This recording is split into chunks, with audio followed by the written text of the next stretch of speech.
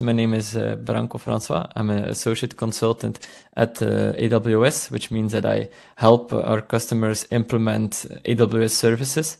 And I specialize in data engineering, and that's why I also joined the QuickSight focus team.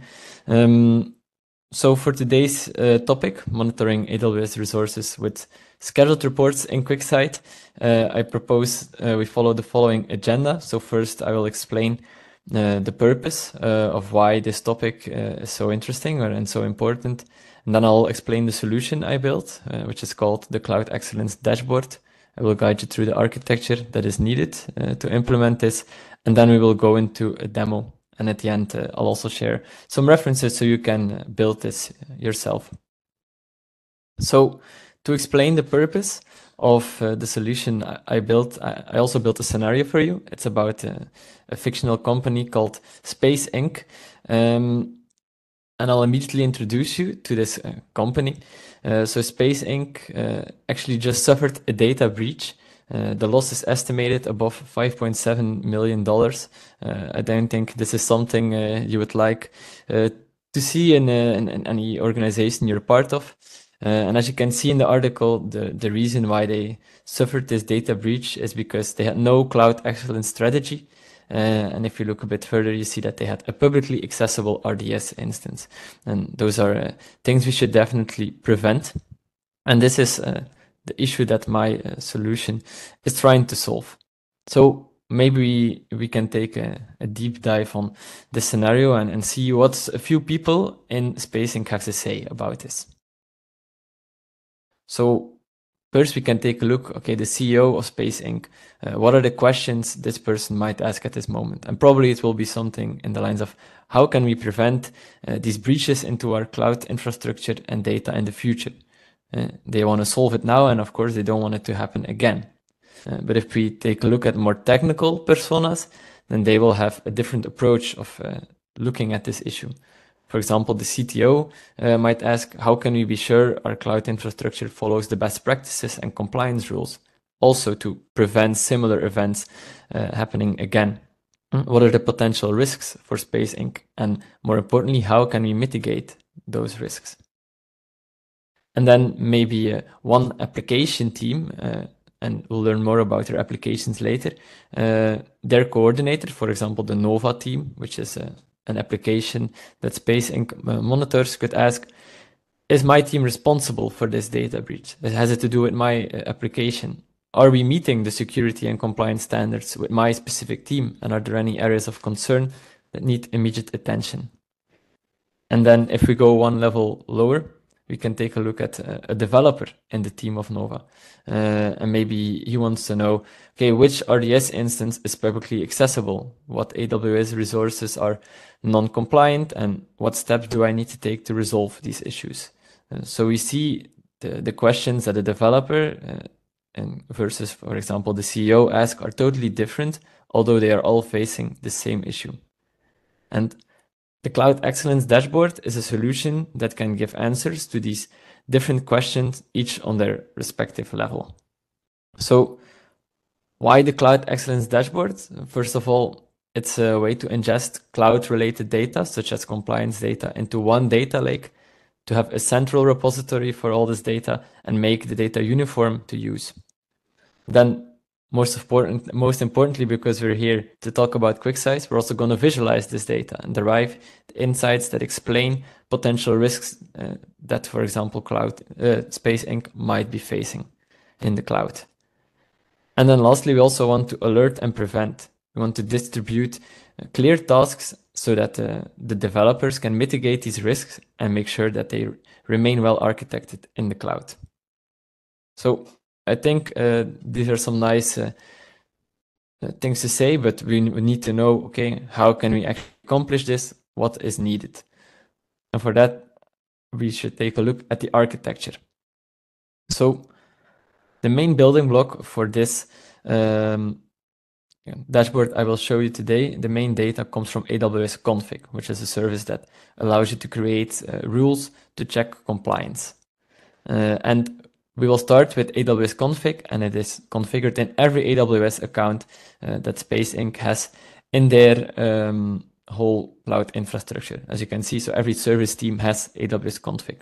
And in AWS Config, we have the option to write a lot of data to S3. So that's the next step. We will gather all the data, all the exported data from config in one central account, in this case, the analytics account of Space Inc. And then we will also have a Lambda function that partitions this data so that we can query it efficiently. And aside from the config data, we also have some account information in S3 because there's a lot of accounts and they all have their metadata. For example, the name of the account, which application the account belongs to, in which environment the account belongs. And we will also have a better explanation of the environment of Space Inc. later. And then in the next step, we are going to write this information to a Glue data catalog, which is one central place where we can describe all the metadata that is that is needed to then later query this data. So as you can see, we have Amazon Athena, which is the service that we'll use to query this data and create aggregate views of this config data joined with the account information also coming from S3. And then the next step, once we build some nice queries, we also want to visualize them. And for that, we will use Amazon QuickSight. And this is also the part that I will demo today. And then we have the paginated reports and a few different sheets. For example, the config summary and some other sheets I will show. But most importantly, we have the paginated report, which is more like a PDF document with visualizations that we will send out to, for example, developers or application coordinators in Space Inc.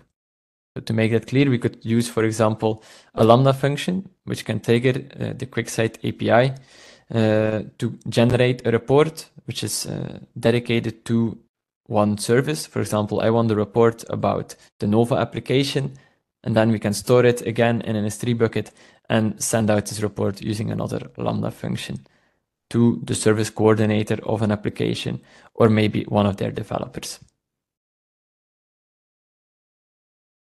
And then I suggest we immediately move on to the demo. So as I said, first some explanation about the structure that Space Inc. uses. So we have the organization Space Inc. and they have 4 applications that they are maintaining. We have Star, Nova, Sun, and Moon. So each application has multiple AWS accounts with multiple AWS resources. And each application organizes these in different environments. We have 3 environments in this case. We have a lab environment, then a stage environment, and production. Production being the last stage where the actual live application is running. And in every of these environments, we can have multiple accounts with different building blocks they need for their application to run. And Star has this, Nova has the same setup, Sun and Moon as well. All right, so that's it for the introduction. And then I would like to move to a demo. Okay, we should be seeing the QuickSight console now. Please let me know if it's not the case. And now we're at the view where we see the different dashboards in my account. And as you can see, we have the Cloud Excellence dashboard here. So let's open this and take a look what's inside. And I suggest we go from left to right. So first you can see we have the compliance summary here. This is a view, one sheet that summarizes all the compliance data we have in AWS Config. And then we also have a few other sheets, as you can see on top, about resources, about EC2 and RDS instances, about VPCs and IAM resources, and then lastly also the report. So for the first part of the demo, I will just guide you through the dashboard, the views we have, and then I will live build the report that we can send out and show you how to accomplish this, and then also generate it using the QuickSight API. All right, so for the first view, we can start by seeing this donut chart, where we can see in total for the whole Space Inc., 19% of the resources are non-compliant, and not the resources of the config rules evaluate to non-compliant, and 81% are compliant. So they are doing a good job, but not an excellent job, because as we know, they have this data breach. And then to the right of this, we see the compliance by config rule. So here we can get an understanding of, for every config rule, how well are we performing. So we see for the first rule, EC2 backups, 3 times this rule evaluates to non-compliant, 12 times it does to compliant. In total, it's evaluated 15 times. And then maybe on the 5th row, we see S3 buckets that are public. If we want to know which config rule is causing the most trouble, then maybe we can look at the visualization below, which is this bar chart. And here we can see EC2, last backup recovery point created, has a count of 25. So this one is evaluated the most, but we see here amount of all resources by config rule. So this doesn't say a lot. And for this, we should take a look at the top where we have a few controls. And here we can select to see data about one specific service. So we have the services, Moon, Nova, Star, Sun, one environment, for example, production. We can filter on the config rules, but what I want to do now is filter on the compliance. So let's select non-compliant because that's what we're interested in. And now we can see amount of non-compliant resources for every config rule. And now we have a totally different view. So the config rule IAM users no policies check is the one that is currently the most non-compliant. And I think this is a very interesting view because now we know, okay, maybe we need to train the developers in our teams more on IAM policies and how to use them. That might be a knowledge gap, which is something we should work on to mitigate risk in the future. Then if we want to have a view of compliance by service and environment, we take a look to the left, where we can see first for the Moon application, in lab they have 8 non-compliant rules and 17 compliant, 8 in total and 17 in total for the whole application. Then in lab 2 and 6, in production 2 and 6 as well. So they have 2 non-compliances in production. That's something they should investigate as soon as possible. Then, for example, the Nova application, they are doing a lot better because in production, they have 0 non-compliant issues in this case. And then below, I think one of the most important parts of this first view, we see the details of non-compliant resources. And here we have a table that summarizes for every account ID, for every rule that is evaluated, the account ID to which application it belongs, in which environment this is, if it's compliant or non-compliant. So now they're not all non-compliant, of course, because we filtered on non-compliant. And maybe here we can learn more about the first team, which is Moon. So we can select Moon. And now we have an overview of all the non-compliant resources of Moon. And here we see this EC2 instance. So we see the resource type and the ID. Does not have a backup. It's situated in the EU Central 1 region. So here we actually have a clear action because we know, okay, this is the resource ID we need to investigate, and we can look up what this config rule means and how we can mitigate the risk. And then lastly, we also have a view that shows for every resource type how many non-compliant resources there are. So this is also a good indicator of, maybe we need more training on this resource type. For the case of Moon, we now see that EC2 instances is maybe a topic they need to learn more about. And that's the first and also the most important view, I would say. And then we have some auxiliary sheets, for example, resources. And as you can see, the filter still says Moon, so maybe we can still keep all again. And now we have an overview of all the resources that Space Inc. has by account. So maybe we can see, okay, this orange account here has the most resources in their account, 14. And we have the same view as a bar chart here. So we can see the same account number starting with 33 has the most resources. And below we actually have an overview of all the resources and all the accounts with their name, resource type, and ID, in which region, and also possibly if they have an availability zone, which availability zone. And again, the service name, the environment, and the account ID. And maybe if we think back to the architecture diagram, this account ID, and service name, and environment, these are good examples of the data that we use to enrich this information. Because before, the config doesn't know about these service names and environments. This is something where we enriched the data. I think this is a very simple view. Maybe more interesting is the EC2 summary, where we see all the EC2 instances that are currently live used by Space Inc. Maybe we can take a look at one application, for example, Nova. They have a lot of EC2 instances. And we can see what the name is of the instance and which account they are again, service name and the environment, when the last snapshot was taken, so that we have an idea, okay, when was this data created, in which state they were at the time, which instance type they are using, which might be interesting to see which kind of types are we using, which has a very important cost implication. And maybe on the security side, again, we see if they have a public IP. Maybe this is something we don't want. We don't want any EC2 instances with public IPs. Then here we can learn about them. And also the AMI ID, so the IDs of the Amazon machine images they are using. Next, we can go to the RDS summary. So here we have first a few visualizations. Maybe we can select all again. So for the whole organization, as we already knew, there is one publicly accessible database, which we can see in the first visualization. And yeah, although it was only one, it did incur them a great loss. So this is definitely something you want to be able to detect as soon as possible. Then we can also learn about, okay, which database engines are we using? So 5 times we are using MySQL, and then 16 times it's Oracle. And also the RDS database status. So here we see, okay, if you are backing up, the others are all available.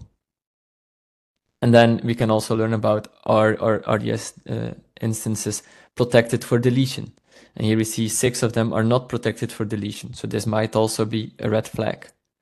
Same for auto minor version upgrades. Are we automatically upgrading the database to a better version? In 9 cases, we are not doing this.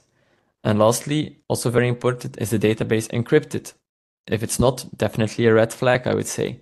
And here we see the count is 1, so 1 database is not encrypted. And then below, again, we have the familiar table with all the details. So here we can see again the engines, also the engine versions, a more detailed version, which instance type they are using. And if we scroll to the right, you can see, do they have a backup retention? Are they protected for deletion? We will play around with this summary a bit more later when we build the report. Then next, we have the VPC summary. So maybe we want to look, okay, about the VPCs in Star and maybe in their production environment. Let's have a look. They only have one VPC in their production environment, which makes sense. And they have per account also one, for the same account, one VPC. And if we want to learn about the information of this VPC, we can see the resource IT. If it is the default VPC, does it has any tags and which CIDR blocks belong to this VPC? So maybe if we want to see all the VPCs they have, we can filter back. And here we see there is a 2-stage and 1 production. Of course, it's a bit fake data, so it doesn't always make sense. And then lastly, we have the IAM summary.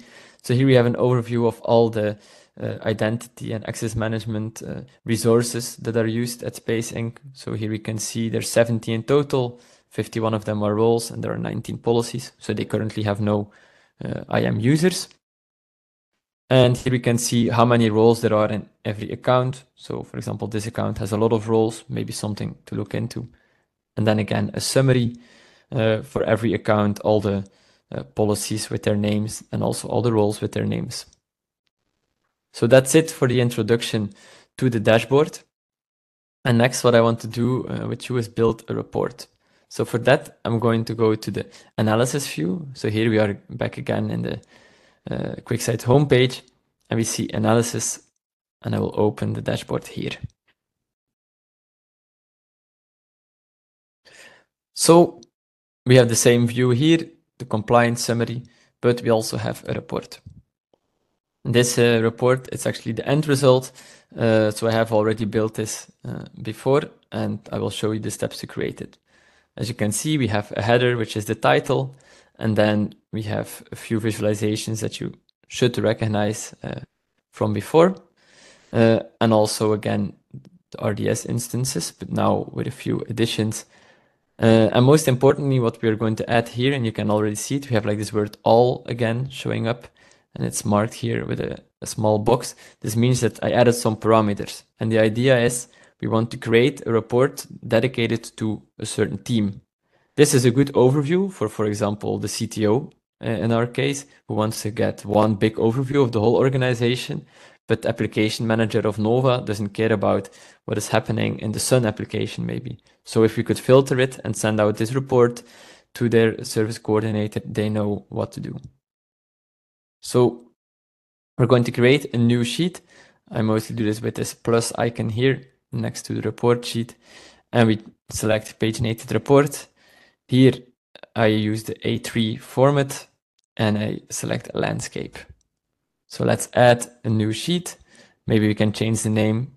So let's double click on sheet 9 and we can call it compliance report. And as you can see, we automatically get a header, then section 1, where we can add some visualizations and a footer. So maybe we can start with the header and let's add some text.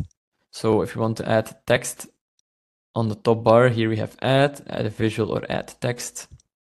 So let's select text and we are going to call it compliance summary 4, and then later we will add the parameter that will give us the actual application. And let's make it a bit bigger, and then we can make the header smaller and also longer so that it spans our whole screen. And maybe one tip I can give, now it's set to actual size, maybe we can set it to fit to it, then we can see the whole view, how it will look like in the end. So we have the compliance summary title, and then in the footer, maybe we can add who to contact if they have any questions. So we add another text block. And, we can add questions, mail to compliance@spaceinc.com. And then we make it also a bit smaller.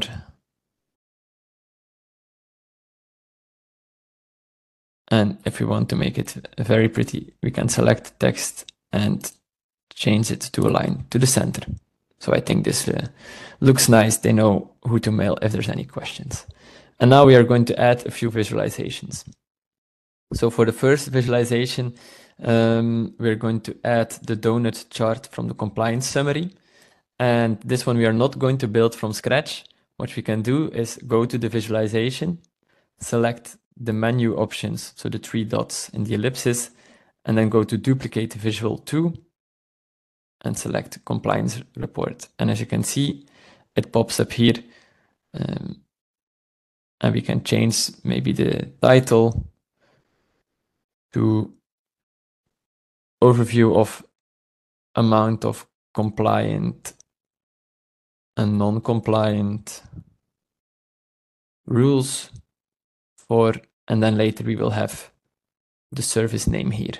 So let's call it X for now. We can remove this autograph and let's add a second visualization the same way, maybe the compliance by service, which will also be filtered later. So then we have an overview for one service, how good they are performing in terms of compliance. So the same way, duplicate visual to compliance report. Maybe we can move this one to the left here.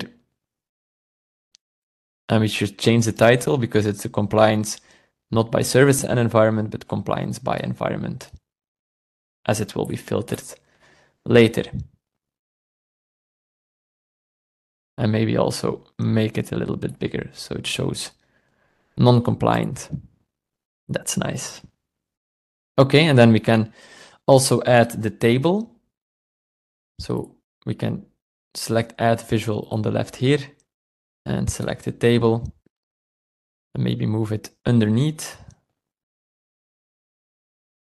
And this one will be big, so we can make it span the whole space. And we are going to select from the left, from the correct view. So in this case, this is the v config, so the view config rules resources compliance.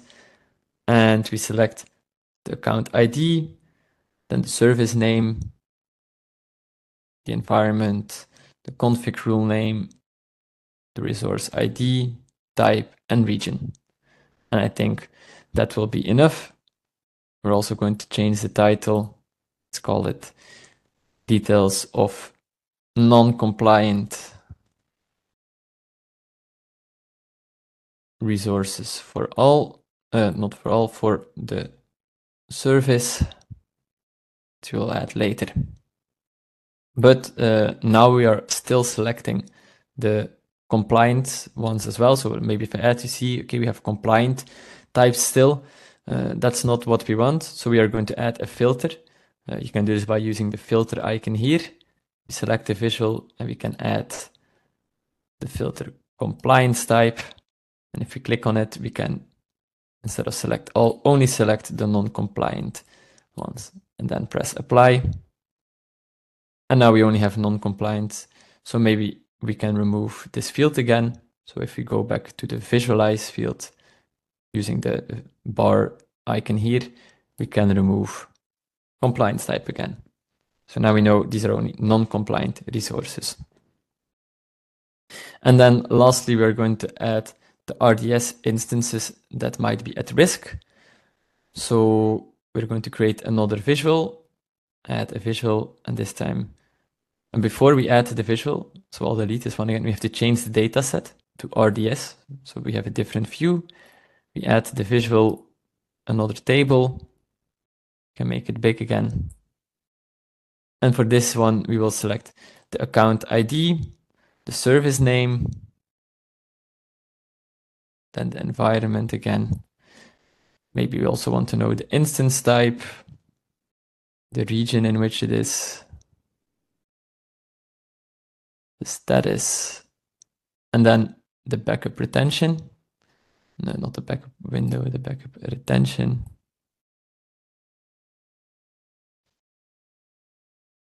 Yes, and the backup retention, we can just move it over here as well, because we don't want it to be summed. It can just display the number.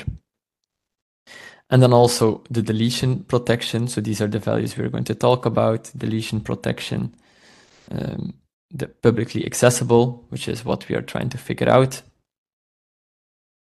Storage encrypted. Are we encrypting it? And lastly, the auto miner version upgrades. Voila, that's it in terms of the values we need. But now we also need to filter these to only display the ones that might be at risk. So let's change the title to RDS instances at risk. And press save. And we're going to add another filter with the filter button and add. And this time we are going to add a filter that has multiple clauses. So first we can choose the deletion protection. So we can type it in, deletion protection, open it up, and we select only the ones that are false. So we remove the true. We only want those that are not protected. And as you can see, we have way less values now, but we are also interested in the ones that are publicly accessible. So we type in publicly accessible and add a filter condition. As you see, I added a filter condition, and this is an OR clause. And here we want those that are true. So let's select true. And normally we should see now that there is one that is true. Probably at the end, indeed. So there is one true. And now we also know who the culprit is. It's indeed in Sun Lab environment. where they had one publicly accessible database. And so as you can see, the filter, it's a group. And if we open it again, we can add more clauses, like for the storage encryption. And of course, we want them to be encrypted. So those that are false should be marked. And lastly, we add the auto miner version upgrades, and we want those that are not automatically doing this. And then we press apply. And if we look to the right now, we can see the visual properties, where I also edit the title. We can apply a conditional formatting, which means that we will mark those that we are interested in. So for example, for the deletion protection, I will select this one. We can add a background color, can choose a red color. And if they are false, we want them to be red. So we say equals false, then they should be red. And if we apply now, then we see the deletion protection ones that are false are set to red. So we apply.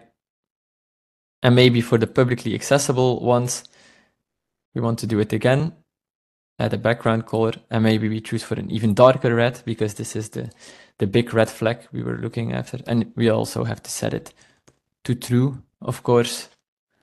Apply. And here we find immediately the one that is true. So I won't do it for the other values. I think it's clear. So now we have everything we need except for the filter with the parameter that we want. So what are we going to do? We are going to use the DJ icon. That's how I call it. So we have the parameters here with the DJ sliders. But we're not going to make music. We're going to create a parameter similar to the one I already created, service name. So we can call it service name 2 for this, and I press create. And it already suggests, do you want to connect this to, for example, a filter? And indeed, I want to connect this to a filter. So it brings me to the filter view again, and it shows the grouped filter here, which is set to only this visual. So I will add a filter on the service name. And this time I'm going to open it again, and I will change the filter type to a custom filter and select use parameter. And here I'm going to select no. So we select a parameter and we choose service name 2. And now it will filter only if a parameter is given. So in our case, that will be when we use the API. And I'm going to apply it to all the visuals of the sheet. So here I will, instead of choose single visual, I will select this sheet. And then we apply. And now, lastly, I want to add this parameter to a few of the text fields. So for example, the header, I can use this slider icon again. You recognize parameter, and we add service name 2. And now we see this compliance summary for all because the filter is not applied. And we can do this maybe for this table again, edit the title. And as you can see, the parameters here, they're automatically added. So you can click on it. And then when we will actually use the API, which we will do now, it will be filtered. So we are going to do it for this report I have already built. Maybe a last step that is important. You have to publish to a dashboard to use this paginated report filter. So we are going to replace an existing dashboard. We want to include all the sheets, publish the dashboard. And now we are going back to the dashboard view. And as you can see, my report is added here. And it's still filtered on all, but that won't be the case later. And if you don't want to use the API, you can always create a schedule to send this out. So we can open schedules through the clock icon here. And here, as you can see, I already created a weekly report. So what this does is on the level of all applications, so not on the filtered version, we send one PDF that will look exactly like this to one recipient every Wednesday and Monday at 6:29 p.m.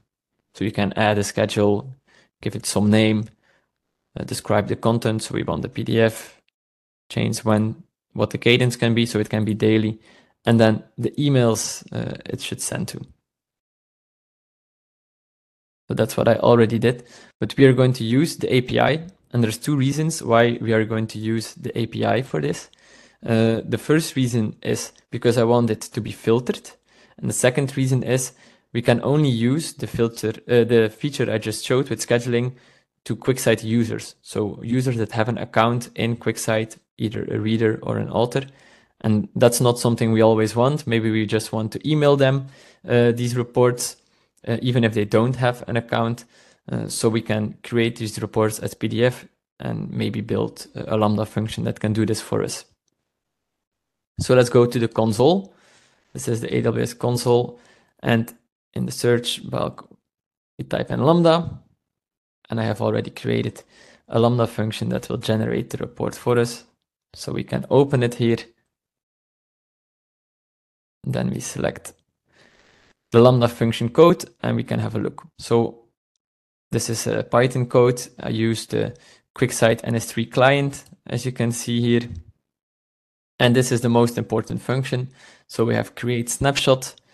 We have the account ID. So we specify the account ID that dashboards live in. Then the sheet selection. So here we select this sheet and we want all the visuals. We have a bucket configuration. So to which bucket are we going to write it? This one, it's the reports of Space Inc. We have a prefix. So all the files will have a prefix that is similar to their service name. And then most importantly, we specify a string parameter, which is also set to service name. So this means that we will filter based on the service team that we are going to send it to. And here I have a list with star, moon, sun, nova, so the service names. And we will execute this for every service name in this list. And I also create a snapshot ID here using a timestamp. This is to make it unique because we need to give a unique snapshot ID to the API. And I also specify the dashboard ID, which is of course needed to get the correct report. And then here I actually triggered the create snapshot function, which triggers this API call. So as you can see, it's QuickSight.start dashboard snapshot job. And I will also show you a blog post that will give you more information about this. If you want to know where to get this sheet ID, maybe we can go back here. If you go to the URL, then you can see here the sheet ID. This is the last one, and I think this one is the dashboard ID before the /sheets.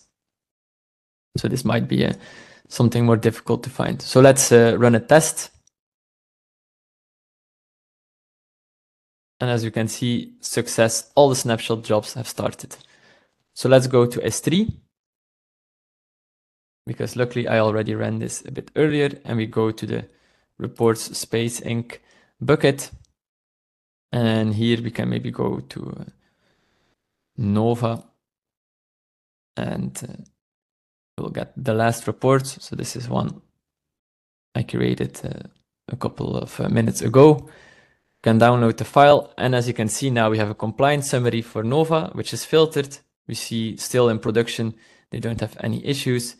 The non-compliant resources for Nova are shown here, the overview. So they are 92% compliant and they have 3 RDS instances at risk, 3 that are not deletion protected and 1 that is not automatically doing version upgrades. So that's it for the demo. Then we should get back to the slides. So I think you should be seeing the slides now. If not, please interrupt me. So we have the diagram again. Next, I want to show you some blog posts. The first blog post is the following. This is a blog post that will explain how to visualize AWS config data.